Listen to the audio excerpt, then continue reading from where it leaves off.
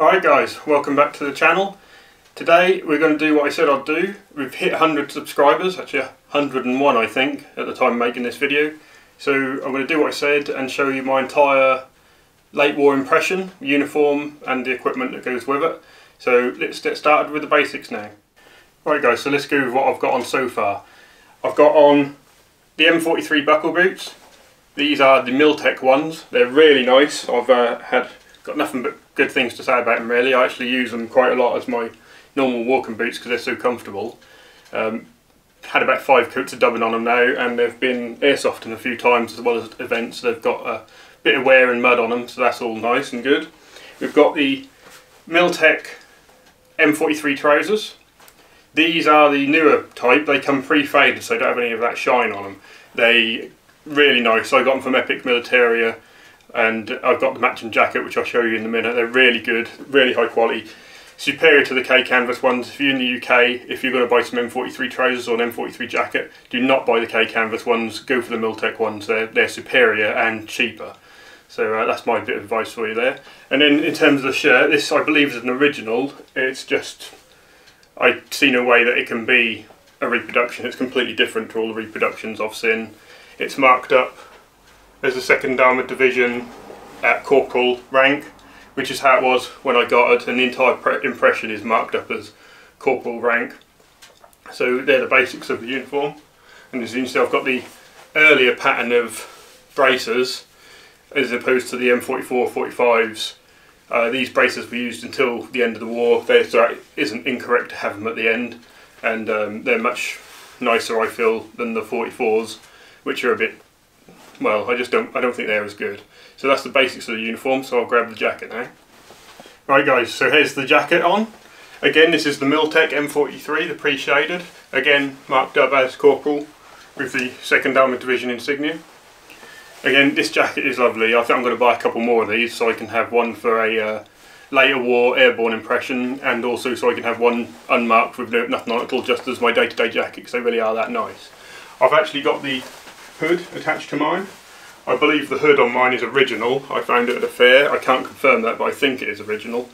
Obviously I'm in Britain, so even if you go out and do events in the summer, half the time you're going to get rained on. So it's nice to be able to just pop the hood up.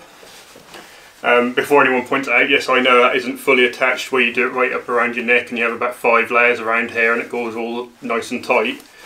I don't think you really need that most of the time in Britain. If we were out doing some winter event or something, which to be honest never had the chance to do, then I could put the hood on so it does the whole thing where it comes right tight, wraps around you like that. But for day-to-day use you just want it attached like this loosely so you can wear it normally.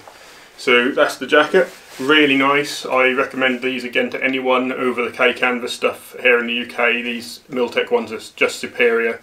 So grab one of them for yourselves and have yourself a nice jacket, even if it's not for an impression. Now, next up, I'm going to cover headwear. Now usually you'll find me with just the wool knit like beanie hat on. I can't remember what they actually call them off the top of my head, but I tend to just have this on at events. That's much easier to move about with. There's photos of them being just worn like this. And when you're talking to the public, you're often looking up if you're down doing stuff on events and stuff. If you've got your helmet on, it makes it a little bit awkward. And over the course of days, this is much more comfortable to have on, and it does keep your head nice and warm. However, it doesn't mean that that's all I have. I do have a helmet, which you can see here in the corner. If I pick that up and bring it to the screen a bit closer. So, this is my M1 helmet. Hopefully you can see that well in the camera. That came with my Jeep trailer when I bought it. That's a rear seam. It's got a reproduction strap that I fitted to it. When I got this was a complete mess. That had like about 15 coats of paint on it as a real mess. As you can see, that's got the Vietnam, I believe, aeroliner, if I get that in the light for you. So this I'm waiting to change out. I'm waiting to find a nice liner, and obviously that means I can't have the front strap, which is a bit of annoying. So this is a work in progress, but I have sanded it all down. I've redone the corking on it, which I think has come out real nice. Painted it all up, fitted the new strap, and it looks the part, I think. Just need to change the liner. But it doesn't quite fit my head. It's a little tight, so you do get a bit of a head mark, but there you have it, the M1 helmet. So I'm not that up to date on the helmets. I don't know all the intricacies of the different ages. I know this liner is almost certainly Vietnam era. I know it's not wartime, but that's something to get done in the future. This is a work in progress, like all impressions are always a work in progress. But for now, this helmet I think really does do the part, and hopefully in the not too distant future we'll find that helmet for it and get it finished. Right guys, now for the web gear that I have for the late war impression, and for this I'm just going to take the helmet off for a little while because I'm in a closed room and the wood burn is going and I'm already absolutely boiling. So let's go over this quickly. I'll bring it up a bit closer for you. So you've seen some of this before in my other videos. So you've got the 44 pattern suspenders with the 43E tool.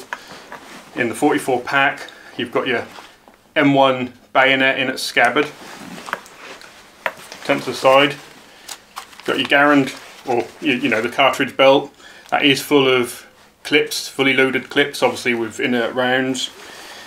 You've got the later pattern of canteen cover. I think the only difference of them is a seam, but I can't be 100% on that right now. There's basically no difference between these and the earlier pattern. This is a reproduction piece. It's I believe the only reproduction piece on this entire web gear set, so I haven't managed to get hold of an original the right colour yet.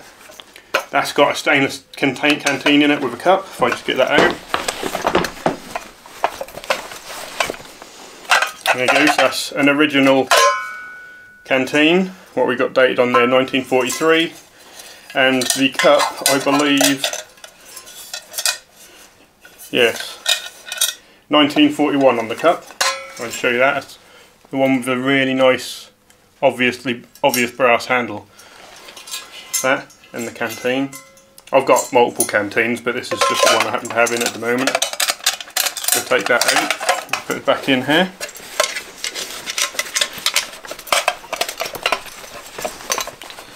And in a second, we'll get back on camera. Right, so. And lastly on here, if I can get it round. Where are you hidden? There you are. You've got the later pattern of medical kit. This is a pouch, sorry. This is bigger than the earlier ones, and inside it actually has an original steel package bandage in it. So that is the web gear. Now let's see if I can get it on camera without taking forever, and also without making a complete idiot of myself. The answer to that is no. I'm going to do that off camera and then get back to you. Here we are, we're back, and now instead of me looking like an idiot for 5 minutes trying to fit the web gear, I can go straight to it here. So this is the most of the uniform fitted with the web gear. If I just grab the helmet, pop that on. Hopefully I'm all in frame. So this is the majority of the late war impression that I've put together. Still a work in progress, obviously. Need to sort that helmet out. Spin it around on the back, you can see. I probably need to replace the e-tool cover because that is very, very faded, so I'll probably grab another one of them at some point. What other changes do I make? Need to get an original canteen cover for this. And one of the things I really want to get hold of, if I just go to here, this is my M45 cargo bag. This won't fit to an M44 pack. I want to get a proper M44 cargo bag to finish this gear off here, and then I can fit to the bottom if I want, but it's more likely that this will always stay loose. When you go to events, these are really handy to have all your bits and pieces in your food, your mess tin and everything. You can have it in here, that's nice and easy to get to and use, especially when you're in a vehicle like me. So I'll just pop that back out of the way. So let me just go over a couple of other items that I take with me in terms of clothing for the impression. I just grab this here. This is a really nice reproduction bandolier. It is full of M-block clips, all loaded, and it has the cardboard inserts. Really nice little piece there that I got. That's made by a chap with an Etsy store, We Standalone Reproductions the name is, if any of you fancy grabbing one. They obviously don't come with the clips, but they do come with the card inserts. So if we chuck that on. There you go, a nice bit of extra weight to go on the impression. So you've got your bandolier. Then what I tend to always have with me as well is a pair of the Wheat Production just little wool gloves. These are from Soldier of Fortune. They don't cost a lot of money. Again, it's often quite cold here, so it's always good to have a pair of gloves, especially if you're sleeping out, which I tend to do a lot at events. We're often out until the early hours of the morning, if not all night, to just do a bit of living history, so stuff like that. So good to have a pair of these. Obviously I've covered the little hat. You can also use the Jeep cap, as they call it, the liner that goes under the helmet. These are also meant to be worn under the helmet, so these are handy. Definitely pick yourself up one of them if you can. And the other item that I find is a real lifesaver is this wool scarf. Again, you can get these from Soldier of Fortune. They're the tube type scarves, as you can see there.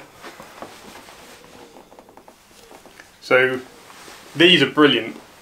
Now, I'm obviously often driving around in the Jeep to events. Sometimes early morning, you're getting in autumn, early spring, might only be very low, like 4 degrees centigrade. By the time you've driven to an event, you are frozen through. Now you wrap this around your neck and tuck it into your jacket, you'll be getting too hot. These things are brilliant. So I advise picking yourself up a scarf. Now, obviously this impression is predominantly for being a rifleman. Mine's an NCO, but contrary to popular belief, not all NCOs walked around with Thompsons. That's just not the way it was. A Garand is the default weapon. You can also use this with a Springfield, and for example, I've got a 1903 A3 Springfield, which was not very commonly used in Europe, but they were about. There's some photos of military police and stuff like that with A3s, and also they were often given to rear echelon troops, which didn't need, obviously, a Garand, and might not have had a carbine available, so they'd give them an A3, 1903 A3, excuse me.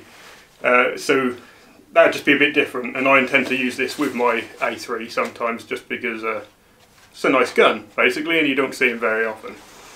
Right, so I think that's basically it, guys. I don't think I've missed anything out. We've got the headgear, we've got the footwear, the trousers, the shirt, the jacket, you've got your bandolier, the hull web gear, just missing that cargo bag. So again, not perfect, work in progress, and at events, as a general rule, to be honest, normally the 44 pack won't be on the web gear.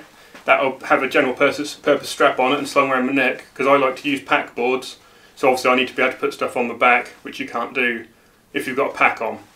So thanks for watching. This has been something that has been requested by quite a lot of people for me to show an entire impression, so hopefully I haven't disappointed. Any feedback, please give me. Constructive excuse me, I'm getting a bit of a stutter on. Constructive criticism is always welcome. Just being a jerk obviously isn't. I ain't got a lot of time for that sort of thing. But we're over 100 subscribers now, which is the first real milestone, I suppose. Next one, I suppose, will be, what, 250? So if you like the comments, like the content and any comments I give, please do like and subscribe.